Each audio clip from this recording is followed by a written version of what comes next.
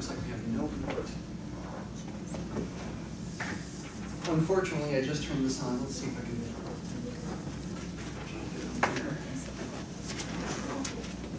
This will probably do it. Nope. Well, uh-oh, there we go. Yeah, you can have class. I'm glad. I hope you're glad. You do have a quiz due by midnight tonight. So if you haven't started on it, make sure you get going.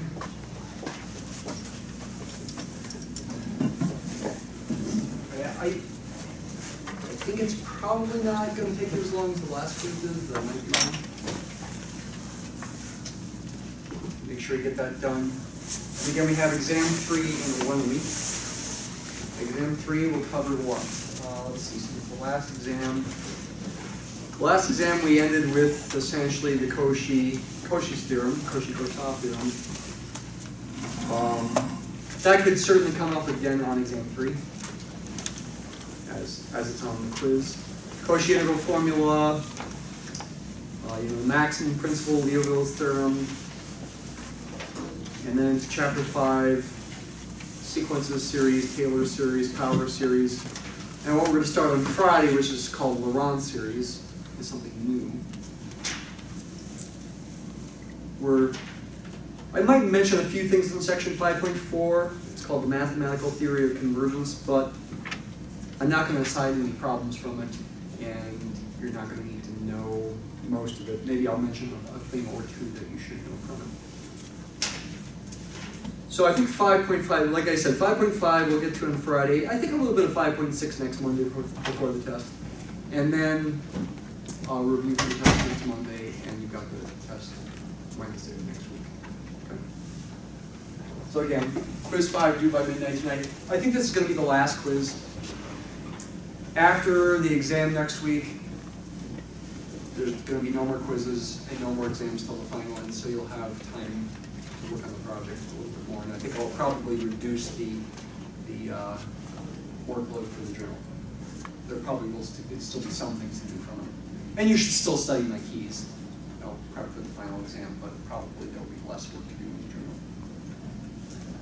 Today we're going to focus on the theory of sequences series, Taylor series, and power series. And I think it's worthwhile talking a little bit about what's called uniform convergence versus what you might call plain, quote-unquote, pointwise convergence of a sequence. First of all, of real functions. Well, okay, let me state the definition with complex functions, but we're going to visualize it, at least initially, with real functions. All right, so we're given a sequence. There's my notation for sequences. This makes you think a sequence is a set. It's not really a set. So this is a bit misleading, but it's what I'm most used to. It's not really a set. It's an ordered list. Sets don't have to have an order to them. The order that you list elements in a set is irrelevant. But with sequences, you've got an F1, then an F2, then an F3, then an F4. There's an ordering to them. So even though it makes it look like it's a set, it's not really. These are going to be complex valued functions of a complex variable. Maybe I should put this in parentheses. That's going to be the going assumption.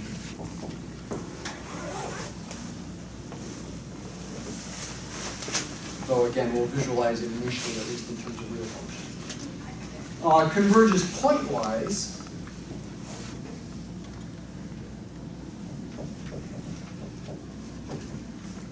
To some function f on some subset of the complex plane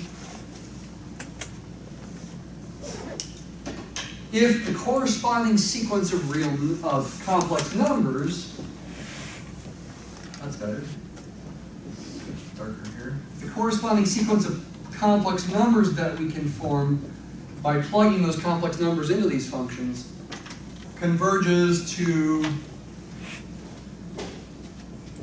f of z, and this will happen for all z in the set T. Okay? This is what you might call plane or pointwise convergence. For each point, z in T, this sequence of numbers converges to that number. Think of z as fixed here. For each fixed z in T, this sequence of numbers converges to that number. You can write this in terms of epsilons, i.e.,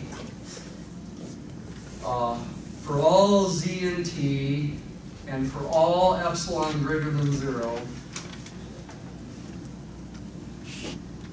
let me say given z in T instead of for all. Given z in T,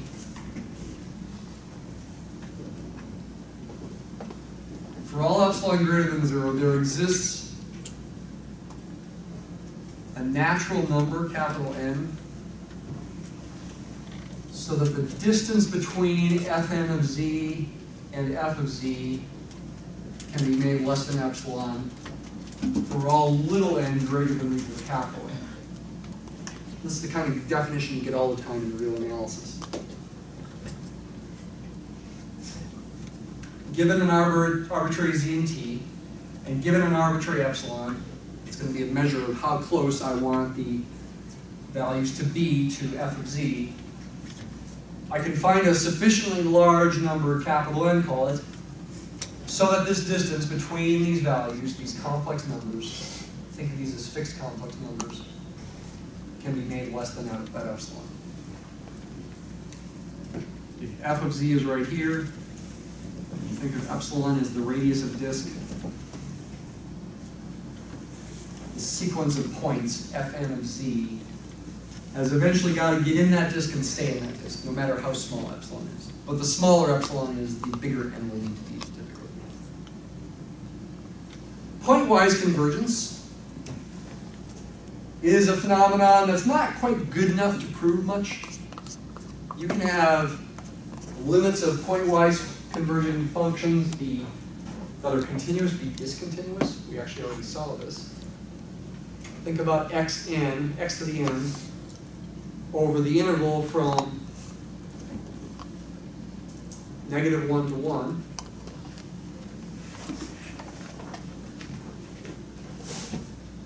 This sequence of functions actually, if you include -1 in the domain here, is not converging to a function because at -1, the outputs bounce back and forth between -1 and +1. Over the interval from -1 to 1, not including -1, but including 1, it is converging pointwise to a function. That function is the 0 function when x is bigger than -1 but less than +1, and equals 1 when x is 1, because this point never moves. So it's converging pointwise to a discontinuous function, even though each individual function in the sequence is continuous. That's sort of like, well, that's not very good, you might say. What's a stronger form of convergence that allows us to say that if a sequence of functions converges this way, and the sequence consists of continuous functions, that the limit function is continuous? It's called uniform convergence. This is not converging uniformly. Even on the open interval from -1 to 1, it's not converging uniformly to the 0 function because what I have here is I have an epsilon-tube, it's called. The value of epsilon is 0.1. I've got this tube around the x-axis, centered at y equals 0, of height, or, well, vertical radius, you might call it, 0.1. Epsilon is 0.1. Epsilon is this vertical height right here and right here. And the sequence of functions is converging pointwise on this interval to the 0 function, but it's not converging uniformly. And basically the idea, the intuitive idea, is that even, no matter what epsilon is, even for really large values of n, there are going to be points on this graph that are not inside this tube. If they were inside the tube, it would be called uniform convergence. And here's an official definition of uniform convergence. Right now.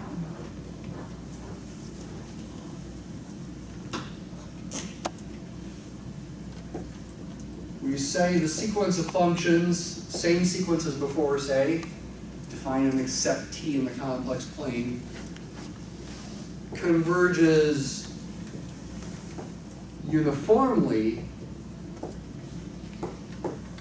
to f on this given set t in the complex plane if for all epsilon greater than 0 there exists a capital N, a sufficiently large positive integer such that the distance between fn of z and f of z is less than epsilon. Here's the key: for all z in t. Now you might look at this definition and compare it with this one and say, well, what's the difference? The difference is, where is the z in t? Back here, I was saying, give me some fixed z in t, and give me some epsilon. And I can find a sufficiently large capital N so that if little n is greater than or equal to capital N, the distance between fn of z and f of z is less than epsilon. Over there, I put the for all epsilon, for all z and t at the end. What I'm saying is, give me an arbitrary epsilon, the neighborhood of f of z0, say. Well, okay. Give me an arbitrary epsilon. I can find sufficiently large n so that this is true. I forgot to say something.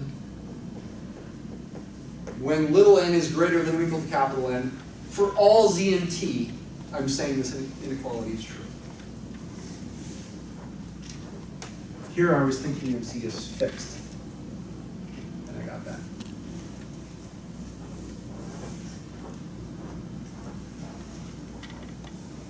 In terms of a real function, say you have an arbitrary real function, call it f of x, and you got an arbitrary given epsilon,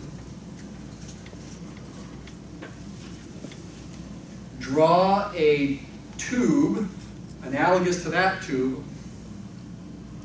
of radius, so to speak, vertical radius epsilon, meaning give me any point here on this black graph. The vertical distance between the black graph and either red graph is epsilon.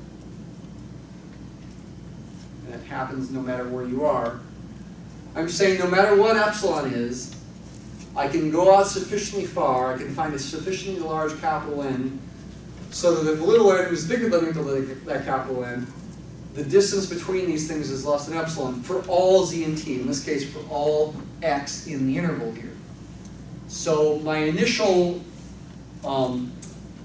functions in the sequence, f1 of x, f2 of x, f3 of x, don't necessarily have to be inside this tube. They could be doing something like this. That could be f1, this could be f2. But eventually, no matter how small epsilon is, since this inequality's got to be true for all x here, that would mean my graphs have to get inside the tube and stay inside the tube, no matter how small epsilon is. Though again, as epsilon gets smaller, the capital N typically needs to be bigger. You typically need to go out further in the sequence to make sure your functions fn have the graphs that are inside the tube. It's easier to visualize with real functions. Let's do another example here. It's the same function, but now the interval is from negative 0.95 to positive 0.95 instead of negative 1 to 1. The convergence is uniform on that interval to the 0 function. The graphs eventually get inside this tube and stay inside the tube for sufficiently large n. You can see just barely, once n gets to 40 here, that this point just barely gets inside the tube at the end. Or at least real close. I can make n go larger here to make sure of it. Instead of 40, why don't I pick 100?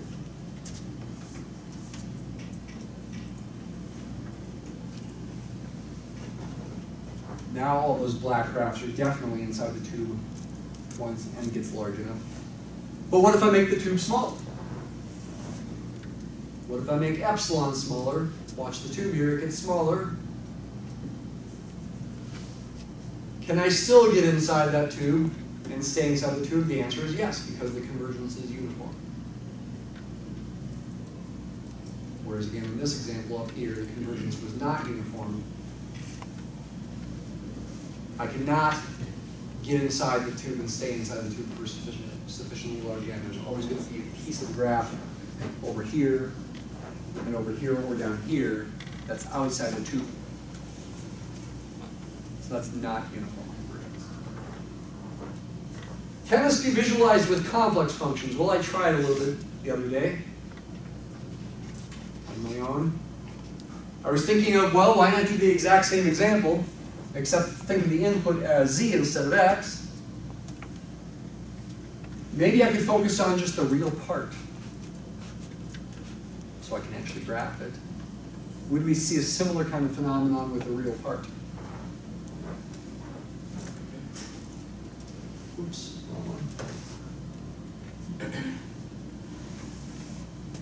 For this first one, I'm graphing it on the square where x goes from -1 to 1 and y goes from -1 to 1.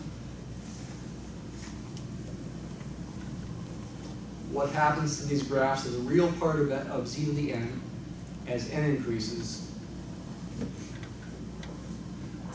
That's what the graphs look like. Why is the stuff working here?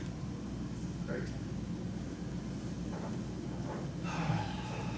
Didn't that happen once earlier in the semester? Remember? I thought that happened once earlier in the semester. Hopefully it will not do it again.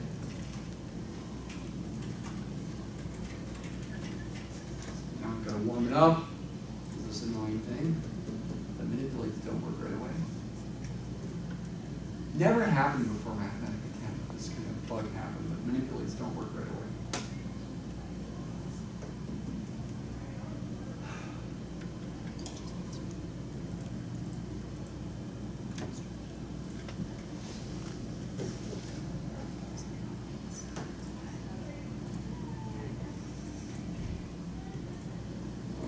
Hope it works now.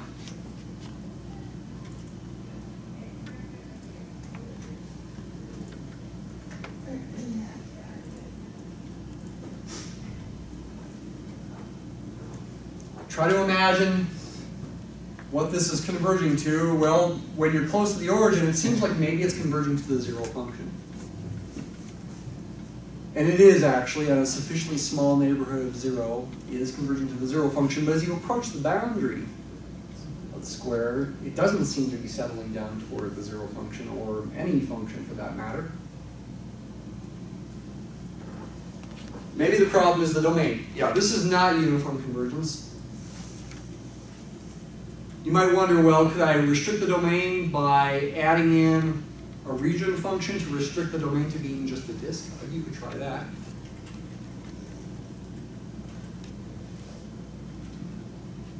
Let's see, okay, I'm forgetting already.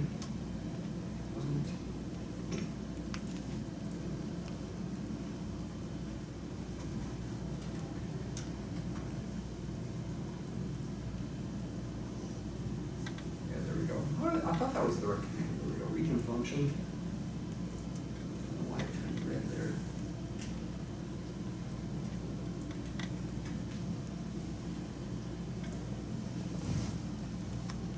So now we're just graphing it above the unit disk, including the boundary. And yeah, it seems like it's not converging to anything on the boundary. But what if we zoomed in closer to the origin? It looks like close to the origin it might be converging to the 0 function. So here I have zoomed in closer to the origin.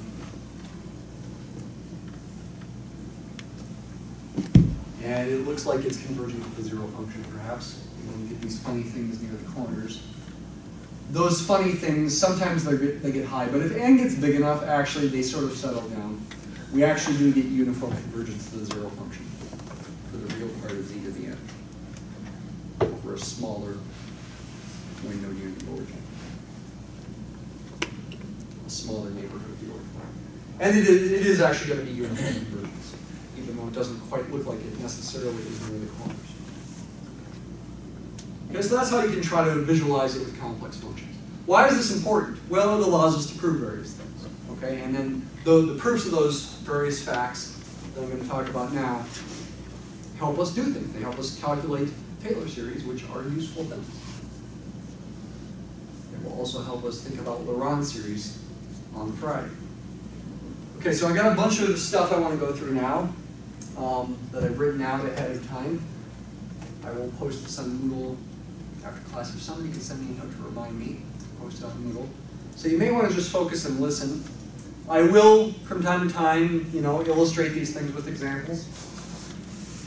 Either writing things out by hand or on Mathematica.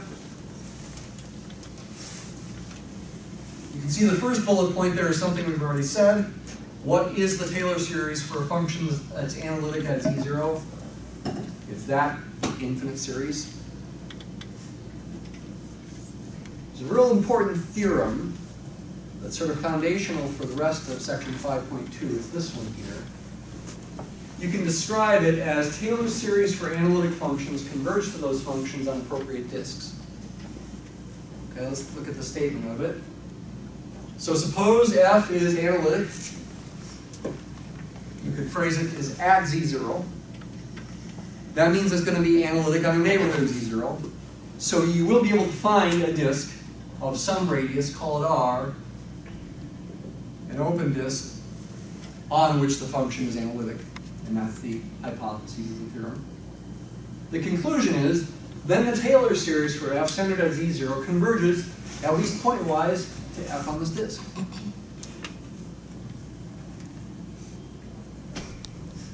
In other words, for any fixed z in this disk, the sequence of complex numbers, what are these things called? Do you remember? That's the sequence of partial sums. We're talking about series here. When you're talking about series, infinite sums, you have to talk about convergence in terms of the sequence of partial sums. It's really important. Now, we can't literally add up infinitely many things, but we can rigorously define what we mean when we pretend to add up infinitely many things. This is rigorous. Okay, we can say this sequence of complex numbers converges to f of z. For any fixed z in the disk. Furthermore, you can say a little bit more with regard to uniform convergence. For any r prime, that's not a derivative there, it's just another number, bigger than 0 but less than the given capital R, the convergence is actually uniform on the closed subdisk. I'm putting an r prime there because this has a radius r prime. I'm putting a bar over it because it's closed. Remember, I talked about the closure of a set briefly when we were talking about topology. And I used a bar notation. So my bar notation there is emphasizing that that inequality is less than or equal to. So there's some, for any closed subdisk, r prime has to be less than r, but it could be really close to r. That's r prime. The convergence is going to be uniform, and that's really good. That's a good thing that that happens because that's what allows the rest of the theory to work, is the fact that the convergence is uniform in a closed subdisk. So this is true for analytic functions, which again are differentiable on neighborhoods of the point. Let me, before I go on, just contrast this with the real case. In real analysis, when you talk about even infinitely differentiable functions, this is not necessarily true. Here's an example. You might want to write down this example. Example of what? Of an infinitely differentiable,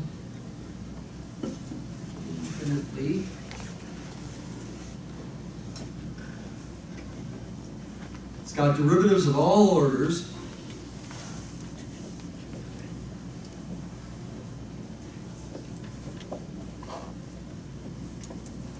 Real function whose Taylor series centered at 0 does not converge to it anywhere except at 0. Use Taylor's series at 0. I'll call it x0 equals 0. Does not converge to the function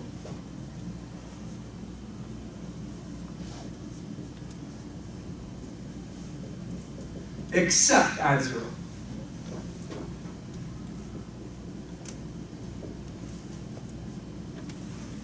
What is this example? Well, you have to define it piecewise. It's f of x equals e to the negative 1 over x squared if x is non-zero, and 0 if x does equal 0. What does the graph of that function look like? Let's try to get mathematical to make it here.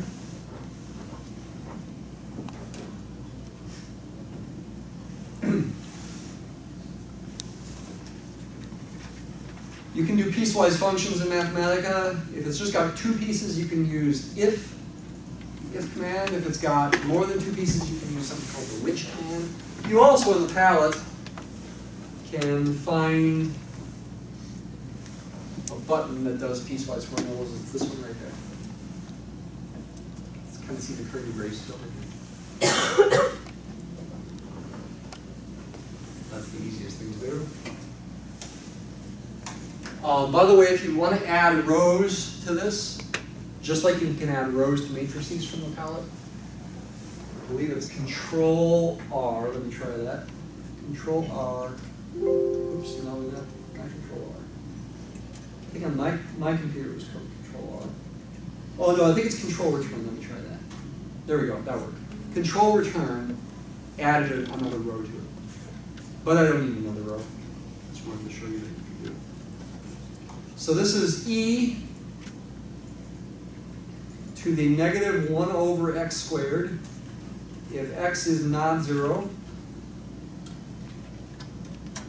You can make a not equal to by doing escape exclamation point equals escape. Makes it not equal to. I'll do that again. Escape exclamation point equals escape makes it not equal to. And 0 if x is 0. What does the graph of this look like? Before we have Mathematica make it for us, let's try to guess what it looks like. I'm talking about a real function here. Certainly, if x is non-zero, the output is positive.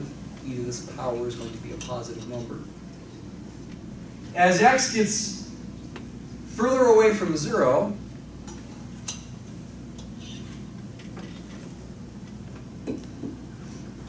gets really big, like 10, 100, 1,000, the power here becomes really close to 0.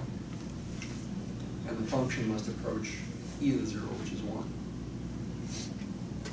What happens if x is close to 0 and gets closer and closer to 0 without equaling it? This quantity, this negative 1 over x squared, is going to become a really big negative number, right? Like negative a million, negative a billion, whatever. E to such a number is really close to 0. So I'm guessing this function looks something like this. That's what I'm guessing. Let's see if I'm right. I'm pretty sure I'm right, and there's a subtlety that I haven't mentioned yet about it.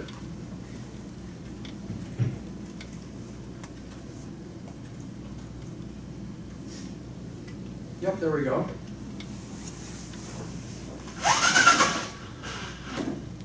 Certainly it's differentiable when x is non-zero. Is it differentiable when x is 0? And if it is, what is its derivative? What's f prime of 0? Can Mathematica calculate it? Well, it seems to give us an error, though it still spits back an answer.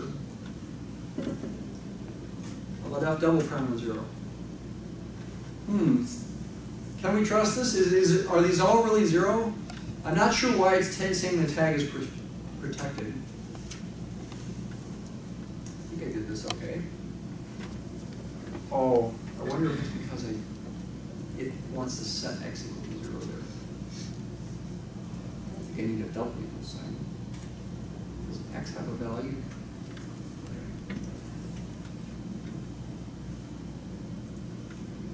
Okay, that is getting rid of the error.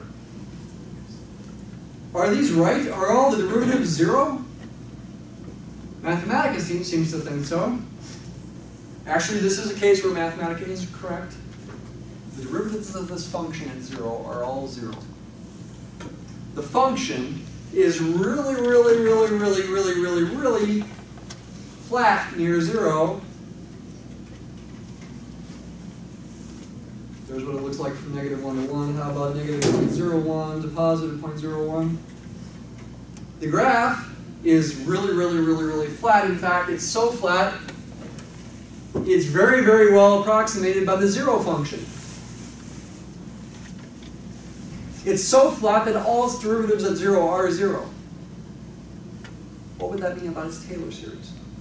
That would mean its Taylor series is 0 plus 0 plus 0 plus 0 plus 0 forever.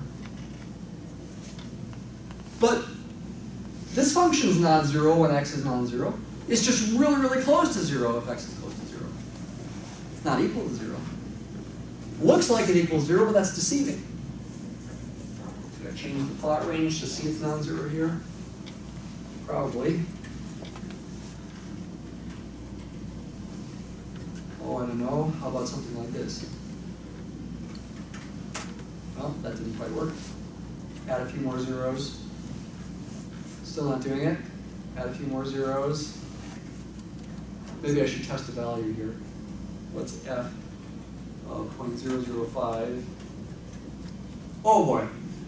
I would have been going a long time.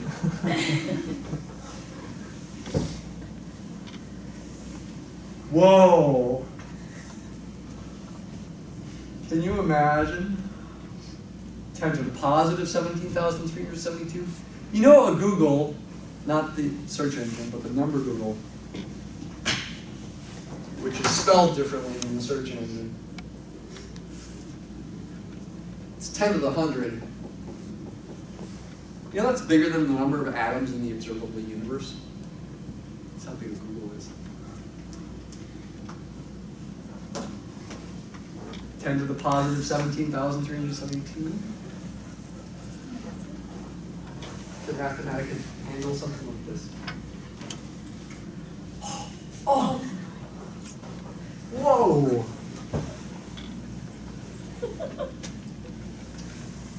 It's really, really, really, really, really, really, really close to 0, but not equal to 0.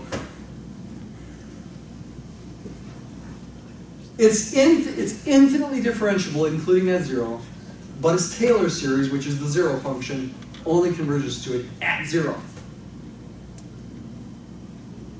This kind of thing can't happen with analytic functions in the complex plane.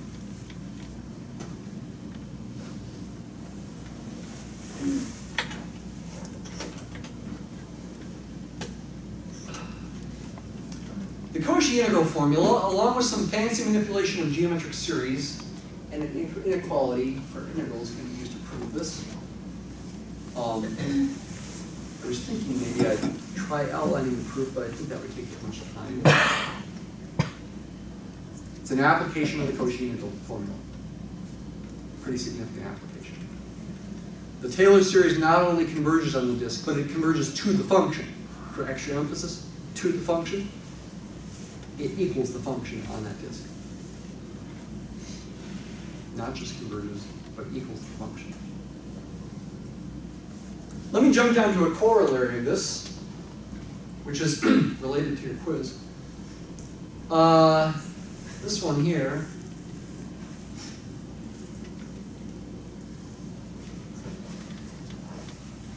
I did that on purpose. Related to your quiz. If you haven't taken it yet. If f is analytic at a point, meaning it's analytic on the neighborhood of the point, don't ever forget that, differentiable on the neighborhood, then the Taylor series for f centered at z0 will not just converge to the function in some neighborhood, of z0, but it converges to the function in the largest open disk centered at z0 over which f is analytic. That means, for example, that, well, the book calculates this Taylor series for the tangent function centered at 0 by doing some tricks with multiplication and solving for coefficients. I'm going to show you, you can find the Taylor series for the tangent function, or at least the first few non-zero terms, by long division, too. Long division of two Taylor series. What's the Taylor series for sine centered at 0? It's this.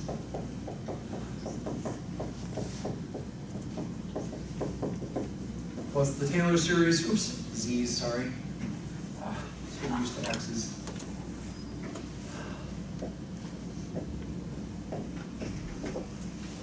What's the Taylor series for cosine of z centered at 0?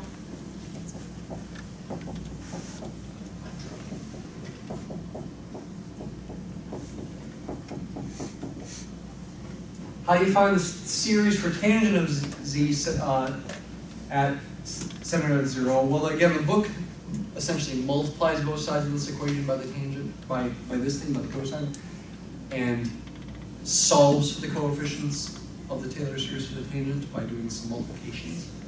But you can actually do this with long division. Do you really want to do it with long division? Sure, you should do it once in your life. Or at least you should watch me do it once in your life. It's not as bad as it sounds. And remember, those of you who are in algebraic structures, long division and synthetic division are useful when you're doing field theory, which you guys have just started now. Let's see. 7 factorial, what's that? 5040, I think. What do I have to multiply 1 by to get z? I have to multiply it by z. Hey, there's the first term of the Taylor series for tangent of z centered at 0. Centered at 0 is also called the Maclaurin series. Taylor gets credit for all the series, and Maclaurin gets credit only for the series centered at 0. And then, like most mathematicians, including me, I never even typically bother saying Maclaurin, I just say Taylor. Or Maclaurin. Now take this and multiply it by this whole thing and put the answer down here, and then subtract. Z times 1 is z. Z times negative z squared over 2 is negative z cubed over 2. Z times z to the 4th over 24 is z to the 5th over 24. Z times z to negative z to the 6th over 720 is negative z to the 7th over 720, etc. Now subtract. The z's go away, as they should. Negative 1/6 plus 1/2 would be negative 1/6 plus 3/6 is 2/6 or 1/3. 1/3 z cubed. We are subtracting there, so it's negative 1/6 plus 1/2. Okay, positive 1/3. Subtract 1 over 120 minus 1/24. That'll be 1 minus what? 5 over 120. Negative 4 over 120, which would be negative 1/30. Minus 1/30th z to the 5th. I think I won't bother you doing the other one. What do you have to multiply 1 by to get 1/3 z cubed? Multiply it by 1/3 z cubed. There's the next term in the Taylor series. Now multiply 1/3 z cubed by everything, you get 1/3 z cubed. 1/3 z cubed times this will be negative 1/6 z to the 5th. Etc. Let's do one more subtraction with one more term. Negative 1/30th minus negative 1/6 plus, so we get negative 1 plus 5 over 30, we get 4 over 30, or 2/15 as the next coefficient. And the next term of the Taylor series will be plus 2/15 z to the fifth. Is there a pattern here? I don't know. I've never bothered to find out. There's the first three non-zero terms. I'm going to relate it to this thing, by the way. It's not clear how I'm going to relate it to this. I'll be getting to that in a minute here. Let's check it. Series. Oops, that's not even.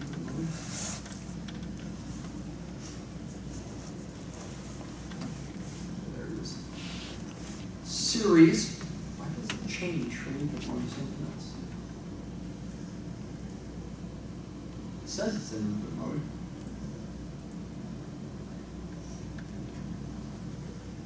That's better.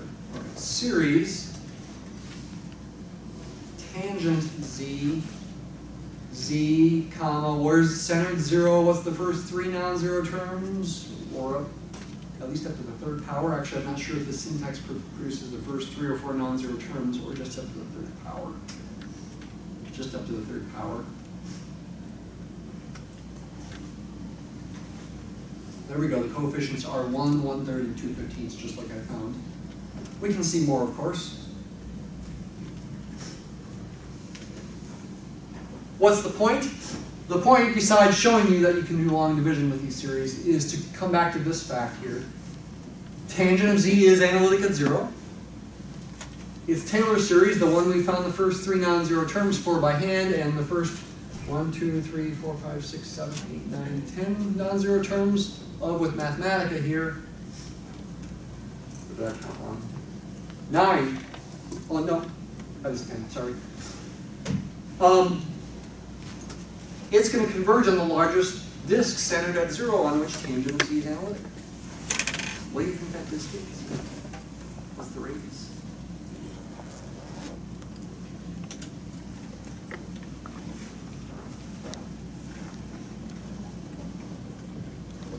It's going to have poles where?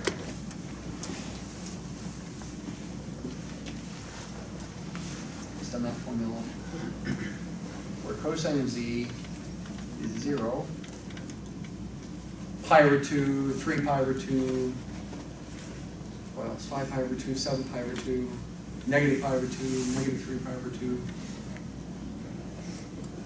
And those are going to be the only poles because the only roots of cosine are those numbers on the real line. All the roots of cosine of z are real. That has to be verified. That is true. Those are going to be the only poles. So the closest pole to 0 is at pi over 2 and negative pi over 2, pi over 2 units away. This series is going to converge on a disk of radius pi over 2. Can you prove that with the ratio test? You'd have to have a formula for the coefficients if you're going to try to use the ratio test to prove it. It's easier using this factor. Okay. And this does come up in the quiz.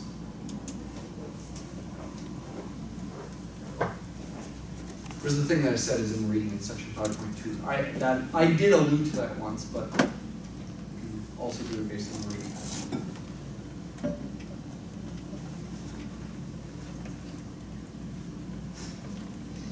For any power series, a Taylor series or not, there is a radius of convergence. There is an R, a real number in quotes because we're including infinity.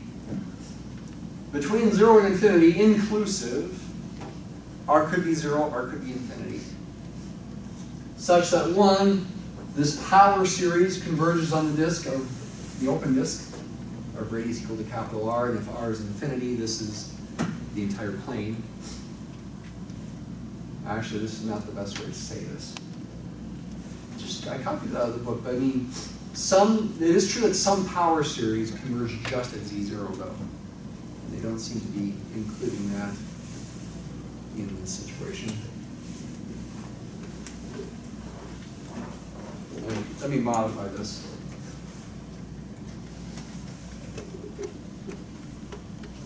If R is greater than 0. It's going to converge uniformly on any closed subdisk, where r prime is a radius between 0 and r. And it diverges, for sure, this is a theorem, outside the closed disk of radius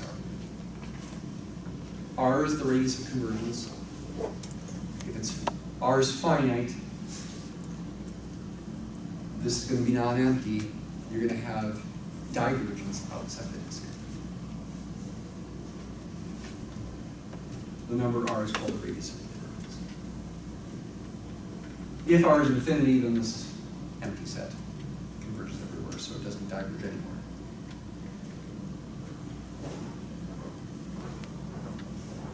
Okay? Talking about power series here. Taylor series are special kinds of power series.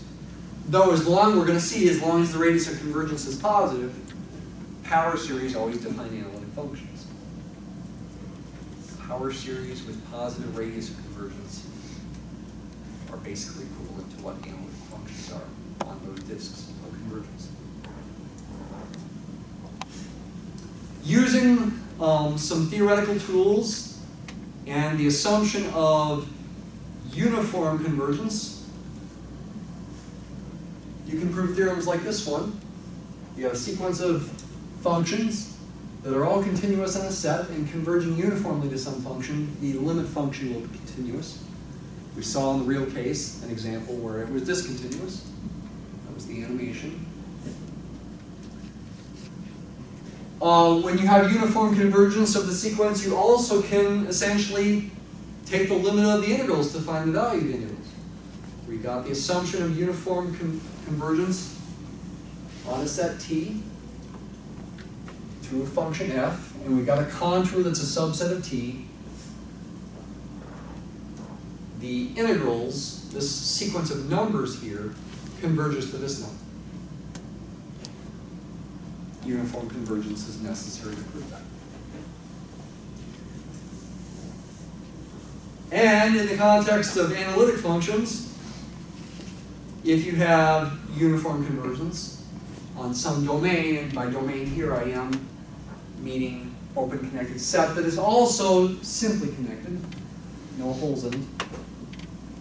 All loops can be shrunk to 0 without leaving the set, shrunk to a point. Then the limit function is also analytic. Okay, so these are all good things. What I'm trying to get across here are technical details of how you would state something that you can state in one sentence imprecisely. Everything that you would hope is true is true. You can integrate term by term, you can differentiate term by term, you can translate these to statements about series too, by the way, infinite sums, because convergence of series is equivalent to convergence of the sequence of partial sums. Everything you'd hope you could do, integrate term by term, differentiate term by term, multiply series, divide series, all this is true as long as you're within the disk of convergence.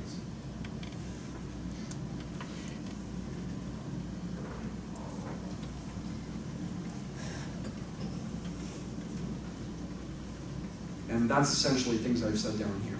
Go with this one, for example. F is analytic at z0. Then the Taylor series for its derivative, centered at z0, can be obtained by term-wise differentiation of the Taylor series of f.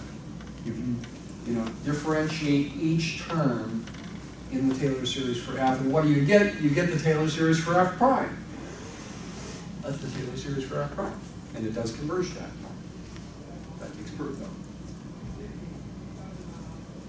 You can integrate term by term, though integrating is a bit trickier. I am assuming that I've got an antiderivative that's also single valued here.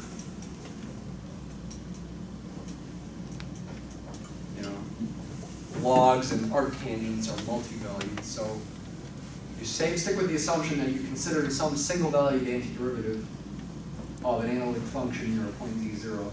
Then you can find the formula for the antiderivative by integrating term by term and essentially adding appropriate constants of integration.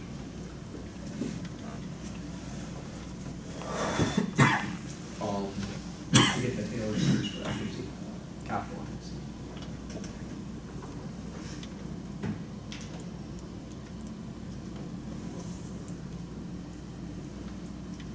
And this statement here is what you need ultimately to say that Taylor series and analytic functions are essentially equivalent. We had the theorem at the beginning of class that said what? It said if f is analytic at a point, then its Taylor series converges to it on some neighborhood of the point. This sort of says the opposite thing.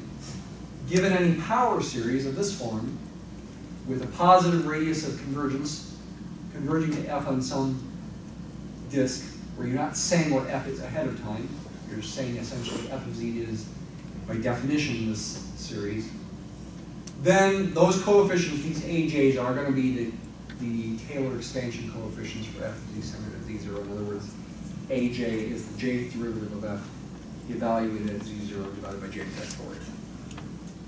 So this completes the circle. This again says that analytic functions and Taylor series, at least when you've got positive radius of convergence, are equivalent to each other. All analytic functions can be represented by Taylor series, and all Taylor series with positive radius of convergence can represent analytic functions. And in fact, all power series with positive radius of convergence can represent analytic functions. And once again, the Cauchy-Integral formula is used. You want to study that in the book. That's a shorter proof. The other proof was the Cauchy-Integral formula was harder and trickier. I was hoping to do one more example. We're a long time ago. I think I can do an example too. I want to do an example showing you another example where we use a trick to find the Taylor series using tricky algebra and the formula for the sum of a geometric series to find the Taylor series centered at, let's say, I instead of, the example we did a few class periods ago was 8. We centered our Taylor series at 8. Let's pick I this time. Let's say f of z is 5 over 7 plus 11z. And let's find the Taylor series for the centered at I without the Taylor series formula, without taking the derivatives of this thing. Instead, thinking of this as a sum of the geometric series. Well, the first trick is to replace the z by z minus I. But of course, you can't just do that without compensating. By putting the minus I there, I really subtracted 11i, so I need to add it back in.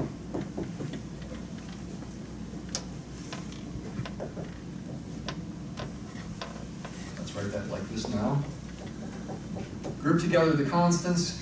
Now let me write the plus 11 times z minus I as minus negative 11 times z minus I. I'd like this to be a 1 right there, so factor out 2 plus 11i out of the bottom. 7. Where? 7, thank you. Factor out a 7 plus 11i out of the bottom. That can go up top in the denominator of this thing.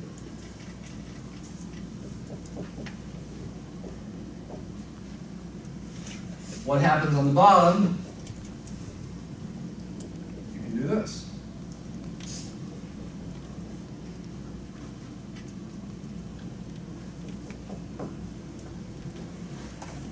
Of course, you probably want to simplify this thing, put it in standard form.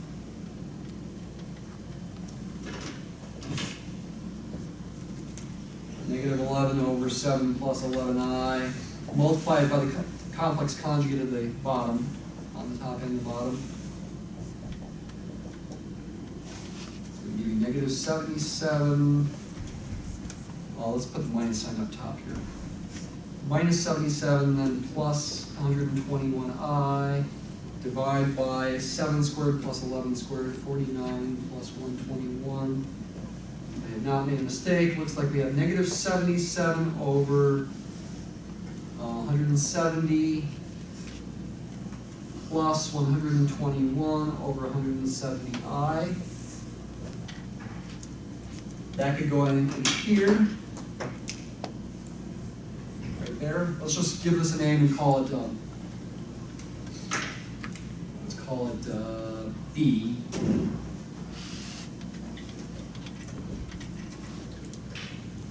Your series, your function then is in the form 5 over 7 plus 11I over 1 minus b times 7 minus I. You can now write this as a geometric series, which is going to be the Taylor series centered at I. I won't finish it because we're out of time, but this would be the A, the first term, and this thing would be the common ratio R, where B is this thing. Okay, you can expand it as A plus AR squared plus AR cubed, etc. We're out of time. We'll see you on Friday. Don't forget about the quiz tonight.